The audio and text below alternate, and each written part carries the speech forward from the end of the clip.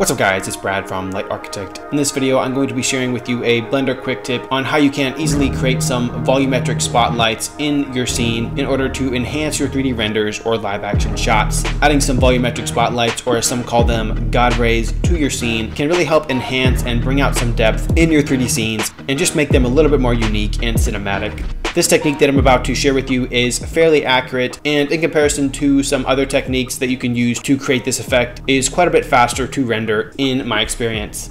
Anyways guys, let's get started. Here we are inside of Blender. This is a quick work in progress render of a project that I started yesterday of these sci-fi set extensions, and it's a pretty simple setup here. As you can see, I've just added these sci-fi blocks in the background of our live action shot. I've added some rain, some foreground lens distortion, and other grungy elements to it. And as usual, I'll do a full scene breakdown of this shot on this channel, so stay tuned for that. But in this specific video, I just wanted to show how to create these kind of volumetric spotlights here. So this is one of the techniques that I'm going to use to enhance the shot even more, and I think I might add some more spotlights to the scene as well. I should mention that these procedural sci-fi blocks assets in the background of the shot that we're compositing in this shot are now added to our City Builder 3D asset-based add-on for Blender. So if you're interested in that add-on, or if you have it already, these assets by Rui Huang are available to you in that Blender Market add-on download. Anyways guys, let's get started. Here we are inside of Blender. I'm just going to show you what I've done here to create this spotlight effect and show you how to set it up fairly quickly. So this is our live action shot with our various sci-fi assets in the background.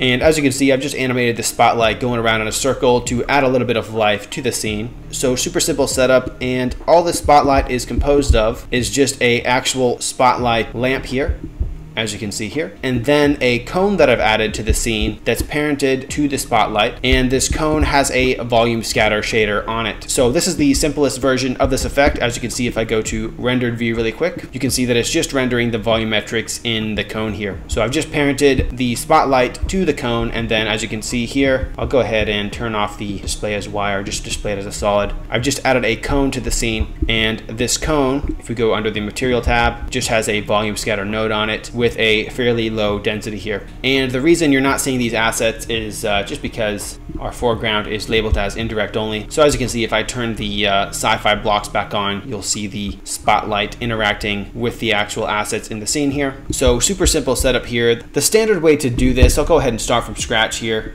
Turn off our foreground elements. So the standard way to do this is to just add a, whatever light you want to add to your volumetrics. Just add a spotlight to your scene, and then you can add a cube, scale it up, put it around your scene. So let's treat this kind of box area as our scene here. Then you can go to the shading tab and add a new material to this cube. And rather than using a principled BSDF shader, we'll go ahead and delete that. You can either use a volume scatter node or a principled volume. I tend to use the volume scatter node more just because it's a little bit simpler. So I'll go ahead and add that to our scene and then add it to the volume material output. And now as you can see here, we have kind of this cloudy type image, and that's because this is a volume, and we can just bring down the density to say 0.1, maybe even less. Let's see, maybe 0.02. You can see that now the volume of this cube is just kind of a volume of mist. And right now we have an HDRI in our environment, which is letting it up. But if we actually select our spotlight here and increase this to say, we'll really crank it up here, maybe 500,000.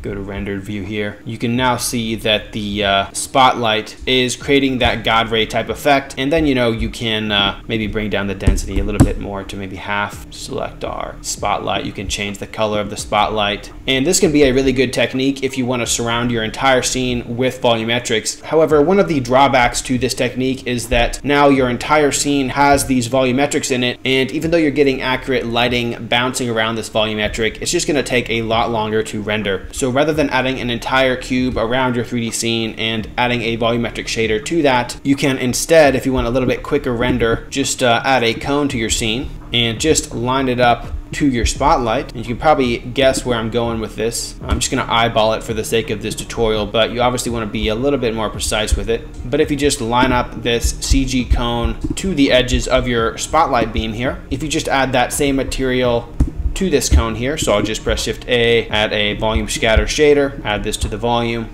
go to rendered view. you'll see that you have a similar kind of volumetric effect. Obviously it's too dense right now, so I'm going to bring this down to 0.02, just like the other one. So now you kind of have a similar style of volumetric effect, and what you can do is you can select your cylinder and then hold down Shift, select your spotlight right after that, press Control P, parent our cylinder to our spotlight. So now whenever your spotlight moves, your cylinder will move with it. So obviously you want this cylinder to go out as far as you want your beam to go in your scene. So the light kind of fades off.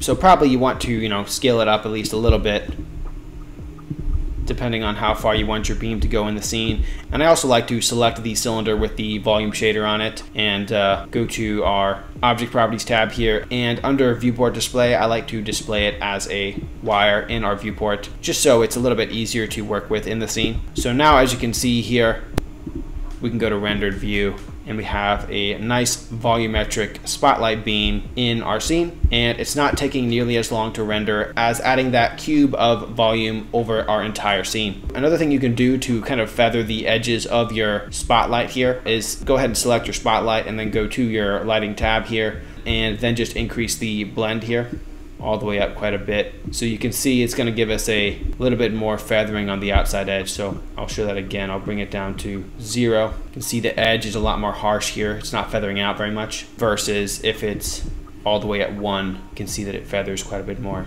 And also for your spotlight, of course, you can change the angle of your spot size. A lot of the time you want a smaller beam of light, so you can change that here to maybe 12 degrees, and now you can see we have a much more focused beam of light, and the rest of this volume is just being lit by our HDRI, so we do need to change our cylinder as well. So I'll just maybe scale it up on the Z-axis here, scale it back down, and just reposition it where our new smaller beam is. And there you have it. Now you have a beam of light that renders much faster in cycles than that standard technique of just adding a cube of volume to your scene. Anyways guys, that is it for this video. I hope it was helpful. As always, feel free to leave a comment if you have any questions or suggestions in the comment section below. Stay tuned for the Blender compositing breakdown of this shot. Subscribe if you're interested, and I will see you in the next video.